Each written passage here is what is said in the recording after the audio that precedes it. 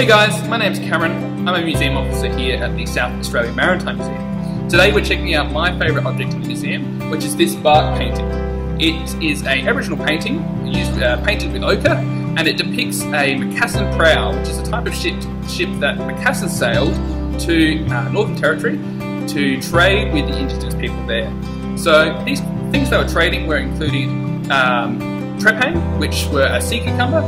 So the Aboriginal people would collect these sea cucumbers, trade them with the Macassans, who would go and dry them out and trade them further north with the people like the Chinese as medicines and as a delicacy, as food. So the Macassans actually brought a whole bunch of things to trade with the Indigenous people of Northern Territory, such as they taught them how to build certain kinds of boats, as well as new kinds of fishing techniques. So this is what they did, and they spent whole seasons there trading and learning things from these Aboriginal people and vice versa.